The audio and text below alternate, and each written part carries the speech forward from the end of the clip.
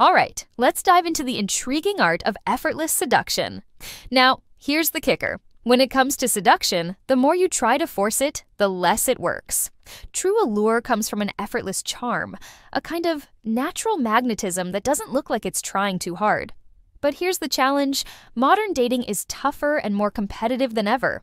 We live in an era of Tinder and Instagram, where everything is hypervisual, and it might feel like you need endless charisma, intense sex appeal, and a perfect body to have a shot with someone you like. But here's the good news. You don't need all that. Thanks to psychologists and researchers who've studied seduction down to a science, we actually know what works and what doesn't. Let's break down exactly how you can be irresistibly seductive in a way that feels natural. Number 1, feel sexy from within. Seduction starts with how you feel about yourself. Do you ever glance in the mirror and think, who'd be seduced by me?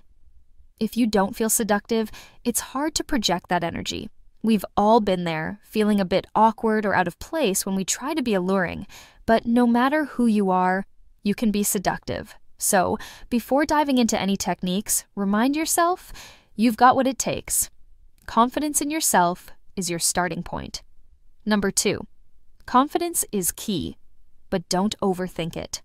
Confidence can transform even the smallest move. But there's a catch. Overthinking it can make you come across as nervous or worse, unnatural. Seduction is a delicate dance. Imagine a bird doing a mating dance. One wrong move and the whole thing can fall apart. But remember, it should be fun too. Don't stress about looking perfect. If you mess up or make a silly move, embrace it, laugh it off, and keep the mood light. Letting go of self-consciousness helps you focus more on how your partner is reacting. Over time, the dance will feel more natural.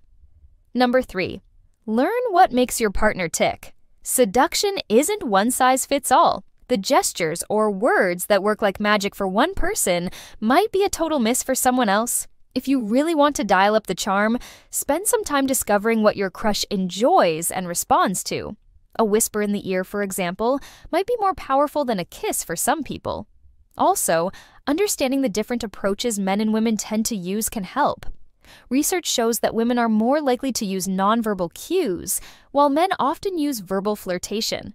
So, play to the types of signals your partner might recognize. Number 4, be clear with your intentions. Dropping the occasional flirty hint isn't necessarily seduction. A lot of subtle cues fly right over people's heads.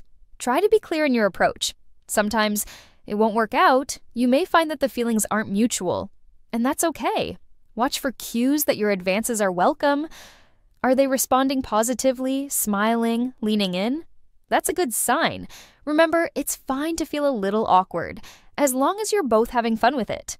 Think of it like giving the other person a chance to play along, or let you know if they're not interested.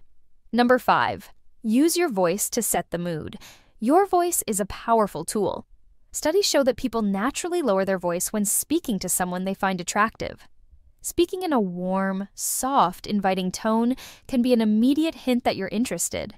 It makes the situation feel playful and invites the other person to respond. By initiating, you show control and confidence, and that itself can be very attractive. At the end of the day, true seduction comes from within. It's not about a strict list of moves, but embodying a natural allure that's confident and playful. Laugh at yourself, relax, and let it flow. And if you've got any tips of your own, share them in the comments. Don't forget to like this video if you found it helpful, and subscribe for more insights on psychology and attraction.